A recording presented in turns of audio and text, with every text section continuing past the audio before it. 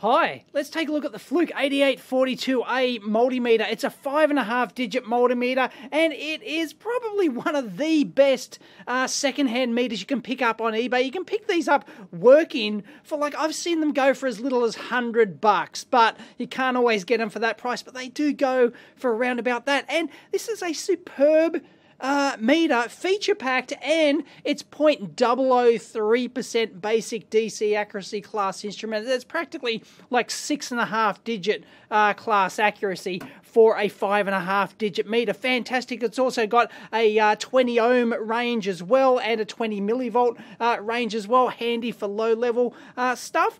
But this one, unfortunately, is faulty, and I can't quite remember what the issue is, but it powers up, I believe, but it's got some sort of issue. So hopefully we can see if we can fix these things. But yeah, if you're looking for a cheap, accurate bench meter, like used bench multimeter, do yourself a favour. Now this one seems to be missing a few things. The GPIB, of course, is gone, and whether or not it originally had it, there's a cable flapping around in the breeze in there, but no external trigger or sample complete, so I'm not sure if that was a option or not, or whether or not they've ripped it out. Anyway, made in the US of A, USA. And a good thing is about buying these internationally is it does have a switchable international voltage on there. Anyway, it's got the 4-wire sense on the back as well. You can switch between the front and the back terminals. Handy. So let's power this up and see what we get, shall we? And one of the things with these, unfortunately, is the vacuum fluorescent display. They can actually dim with time. Alright, so let's power this thing up. Fingers crossed.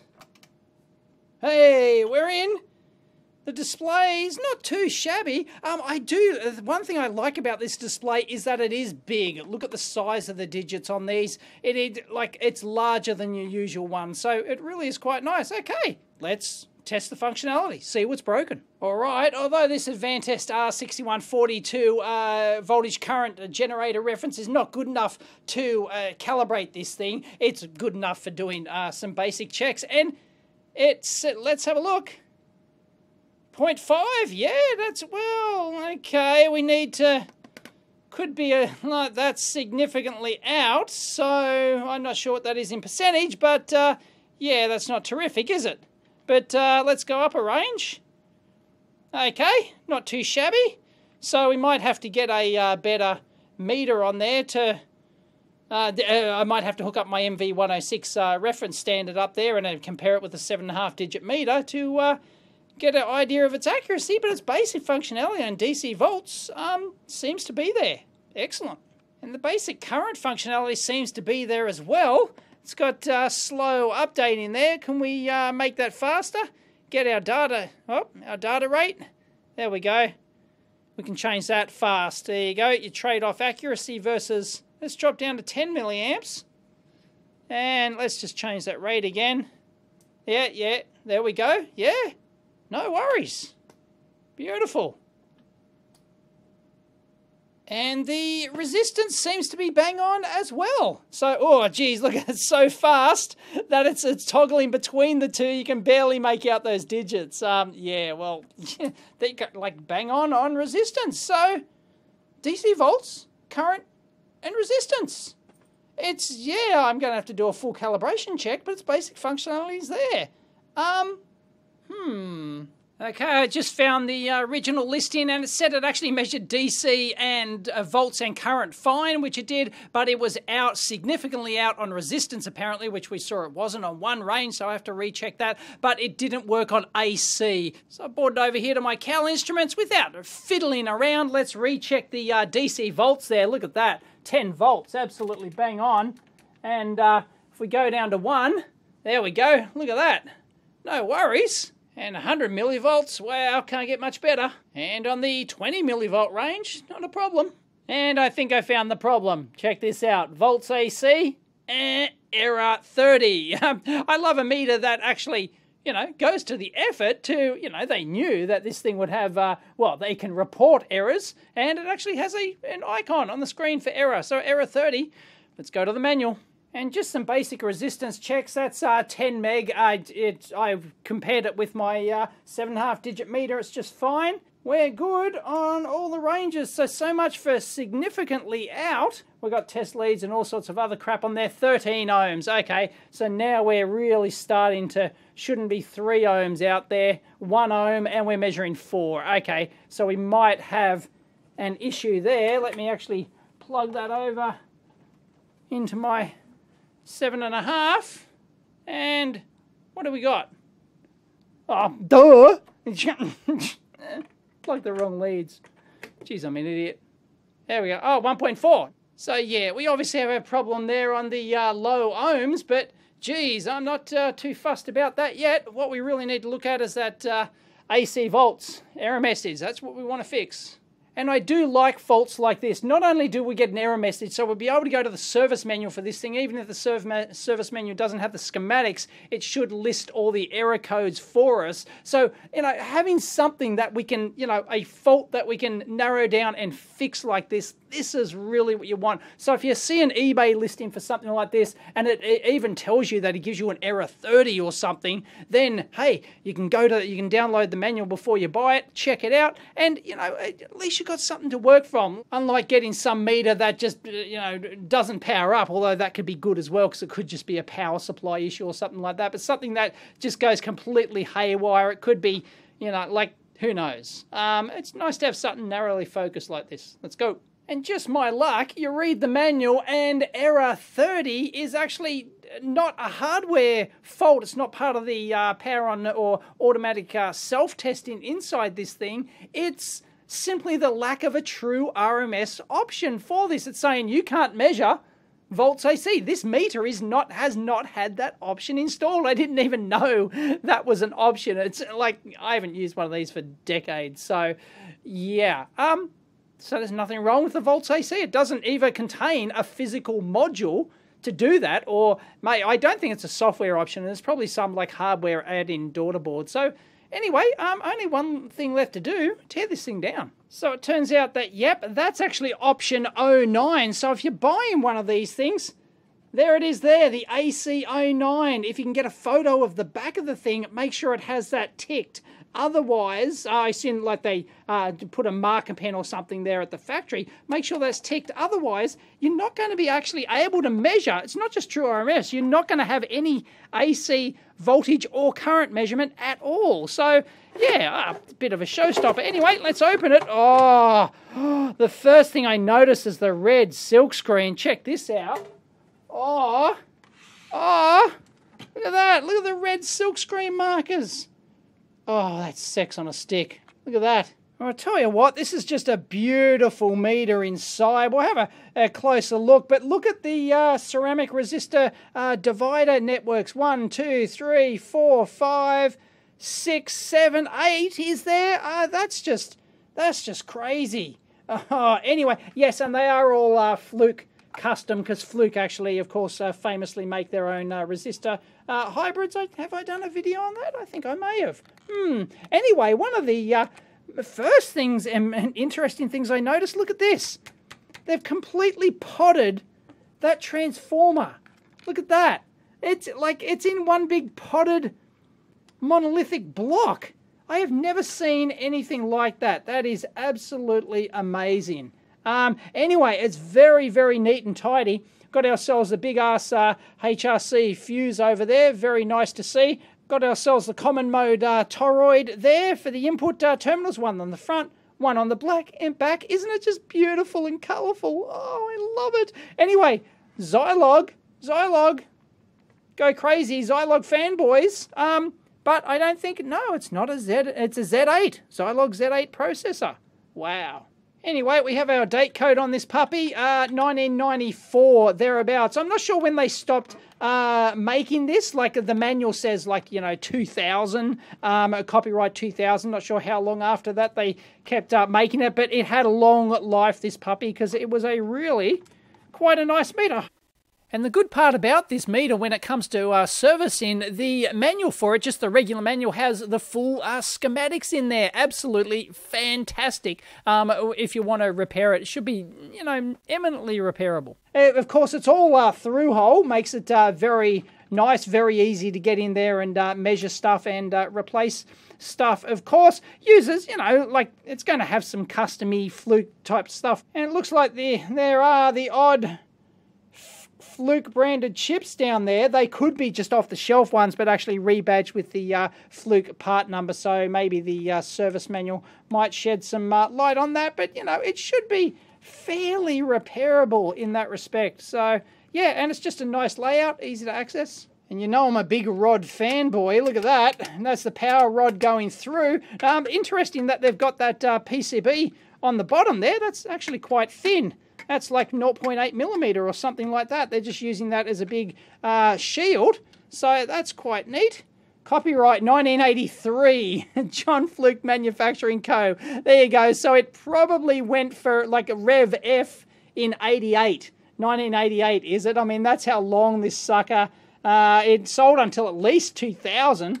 So I think, according to the manual, but anyway, yes, they've got another rod down here. Now that's actually for the calibration. To, like, you just stick a screwdriver through and you can push that, and that engages the calibration mode over there. The other good thing is, check it out. Looks like we've got a Zycor E² prom down in there. You'll notice the lack of a battery in this thing, so none of that pain in the ass battery backup calibration values either. So E² prom all the way with LBJ. No prizes for guessing. That custom Fluke chip is the ADC, the dual slope or multi-slope integrator. And is that our voltage reference down there? I get my macro lens out. Whoa, for all you LT fanboys. Aha, we don't have an LM399, we have an LT-FLU, which is LT Fluke, manufactured by Linear Technology. It was a custom job for Fluke, and it's not the LTZ 1000 either. It's a different variant of that, doesn't have a built-in heater, but it's used in some of the, it's used in the Fluke 732 voltage reference standard. That's why this meter is so darn good. It's, you know, 0.003% class meter, because the reference in it, the LT-FLU, is brilliant. So that is massive overkill for a 5.5 digit meter. It'd be overkill for a 6.5 digit multimeter, which would use the classic, you know, LM399, for example, which is not as good as this. This is like almost a transfer standard class reference, and they've got it in this 5.5 digit meter. So if you buy one of these, you know, you can buy one of these. I paid $60 for this, you know, broken in quote marks, you know, sold as not working. And some people would say it's worth it just for the reference alone. All the volt nuts out there anyway, I'm sure. Check out down on the PCB, copyright 1983. So this one was manufactured in 94. And as I said, so it probably had, you know, getting on to a 20-year lifespan, I would suspect.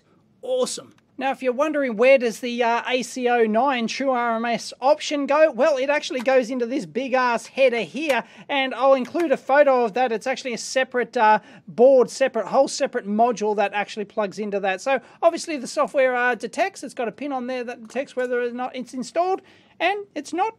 Error 30 when you press AC. Of course, they didn't even bother to take the button out of the front panel, because that would be a user installable option. Just, you know, opening this thing up, plugging the board in. Yeah, you'd void your calibration if there's a cow sticker on it, etc. But still, you know, it's not something that has to be done at the factory, that's for sure. Now, if you are working on these, it should be pretty safe. You know, all the transformers potted, everything else, all the mains wirings are nice and neat and tidy, but the range switch on the back, the rear side of the board there is exposed. So just be careful that you don't, you know, accidentally just go, oh yeah, I'll just move it and grab the thing like that. Just be careful, but apart from that, should be pretty safe to work on.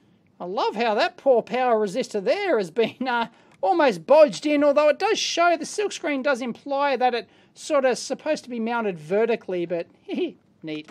And more bad news. It works.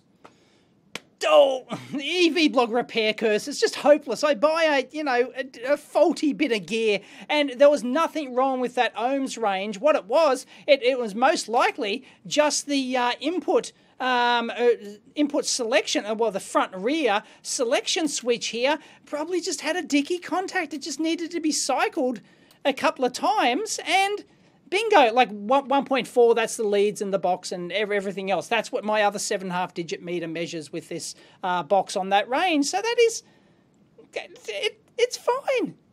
Everything's practically bang on with this meter. Like, it's, yeah, I need to probably a bit more exhaustive calibration checking, which is, you know, it can be really tedious, but spot check on each range so far is well within spec. So, yeah, unbelievable. Unbelievable. Anyway, very useful 20 ohm range that for, you know, 1 milliohm resolution. Very nice for tracking down shorts and stuff like that. Very handy. As is the 20 millivolt mode as well. That's pretty jazzy. 1 microvolt resolution. And given that this is a 0.003% class basic instrument, like, if you can pick one of these up for, you know, $100, definitely do yourself a favor and get one. Awesome. So it's that switch down there, that's the culprit there, and they're going to be like effectively self-wiping, self-cleaning contacts in there. So unless it proves to be an intermittent issue, it will require more use and more playing around with to determine that, but it seems rock solid now, so I think it just had a bit of crud in there and just needed to be cycled once, and bingo. So I wouldn't be going spraying contact cleaner in there willy-nilly. You know, there's people who say, oh yeah, the first thing I do is contact cleaner right throughout the switch,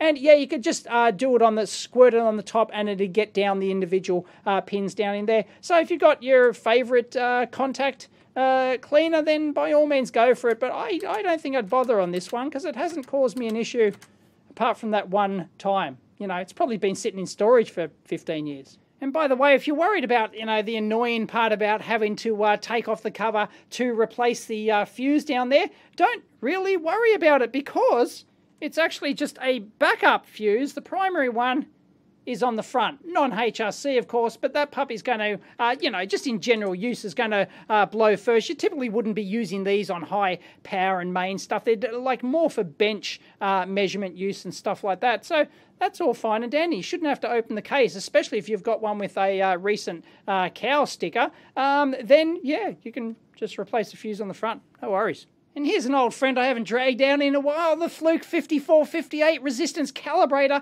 I've been meaning to do a calibration of this, a calibration of the calibrator using my WeCom resistance standard, which I've got, which is actually better than this. And you can use the one single 10K transfer standard to actually calibrate all the ranges on this. There's a sneaky procedure that allows you to do that. I've been meaning to do a video on that for a long time, so I might get around to it one day. Anyway, this allows us, this is a reference resistor standard. I've done a teardown of this. I'll link it in down at the end. It's beautiful inside. Oh, check out that video. Trust me, it's fantastic. It's almost pornographic. And this allows me to generate low value resistances. I'm on the 10K standard at the moment, but I haven't verified the calibration of this right down, so it claims to be 10.00012. Anyway, more than good enough for this. There we go. We're in a couple of least significant digits there. Of course, if we switch over to the two-wire mode, you see 10.3 because it includes all the lead resistance and all contacts and the contacts inside the switch in there and everything else. But on 4-wire mode, of course, there you go. It's basically bang on, and we can actually use the 1K, the 1 ohm standard down here. Oh, you got to see, yeah, that's 9996. So it's once again a couple of least significant digits out. That's got to be well within spec. So no worries whatsoever. And yeah, we could do this until the cows come home. I know everyone wants to see every range, don't they? Yes, all right. All right, I haven't tried this. Oh, look at that. Almost bang on.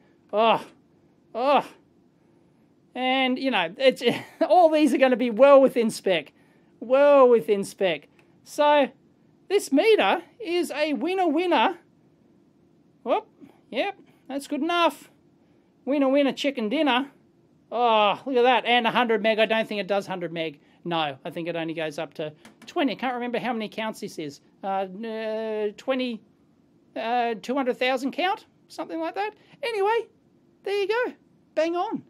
So once again, sorry, I was hoping to bring you a repair video. I buy these repair things occasionally, you know, hoping, crossing my fingers, that they'll be an interesting repair, not just a simple blow and fuse, or not beyond economical repair, as quite a few of my repairs have turned out to be. So yeah, I'm not even going to title this a repair video, because it's not. It's just a look at the Fluke 8842A multimeter with a pretty, like almost a transfer class reference standard in there, that FLU 1 reference standard. If you can pick, like for $100, you can get these that are working. You wouldn't get one that's, you know, recently calibrated for that. If you can, then an absolute bargain. But yeah, by all means, put a search term on eBay. I know that if I mention something's good and available on eBay, they, you know, double in price instantly. So sorry, you know, but these things have gone for as little as like $100. But yeah, it's like fantastic meter if you can still pick it up with a decent display, because these